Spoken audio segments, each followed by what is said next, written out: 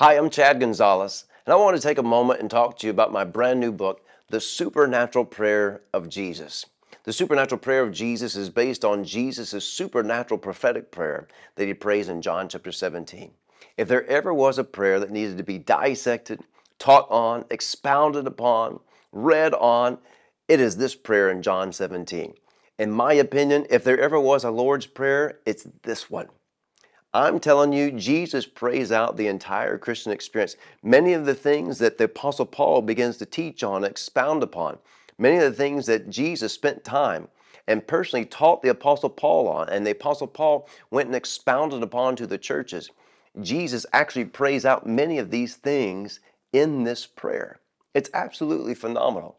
And one of the things that we cover in this book, and I want to talk to you about for a few moments, is about praying from abundance.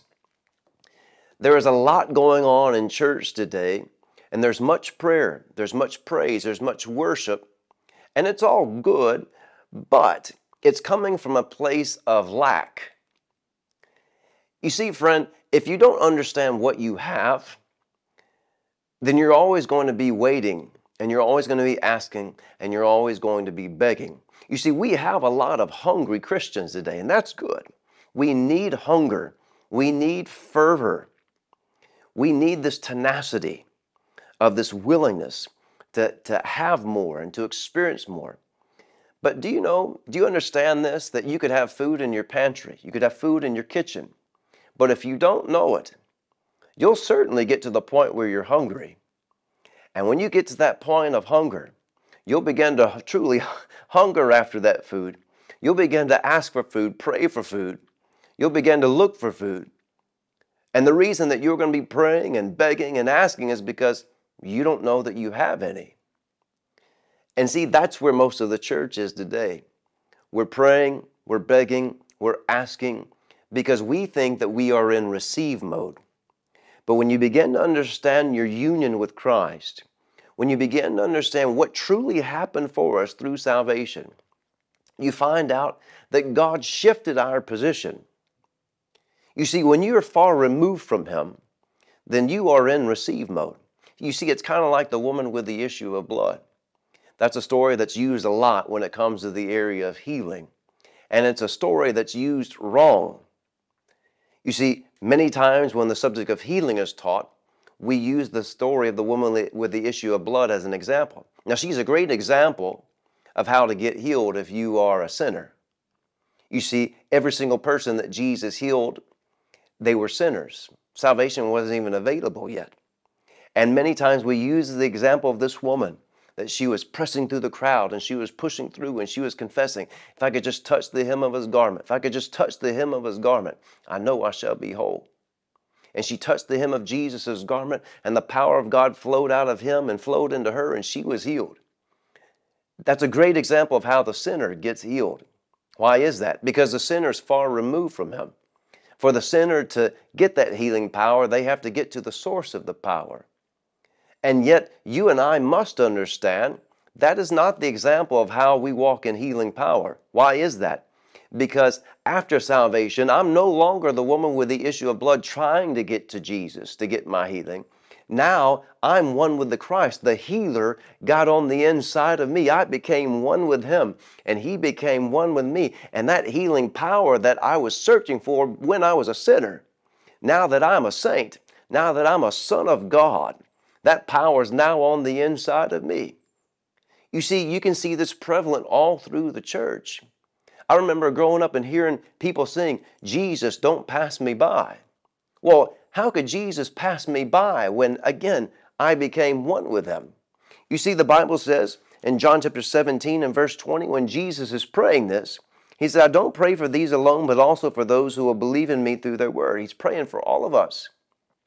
And I want you to notice the very last thing that He prays in verse 26. He said, Father, I've declared to them your name, and I will declare it, that the love with which you love me would be in them. And notice this, underline this last phrase. He said, Father, and I pray that I would be in them. I would be in them. You see, the moment that Jesus became one with us, the moment He became one with us, It removed all of our excuses and it removed all of our lack. You see, the Bible tells us in Ephesians chapter 1 and verse 3, we have been blessed with every spiritual blessing in heavenly places. Where? In Christ. Friend, the moment I became one with Him, all of heaven was opened up, and all of the resources of heaven were opened up to me. I'm not trying to operate out of a window of heaven. I'm not trying to operate even out of a portal of heaven. I have the heavens wide open to me. You see, this is why the Bible tells us to come boldly before the throne of grace to find grace and help in a time of need. All of heaven's resources have been made available unto me in Christ through my union with Him.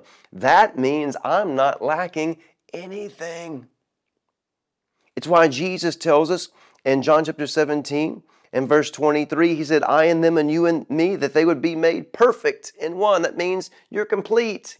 It means nothing missing, nothing broken.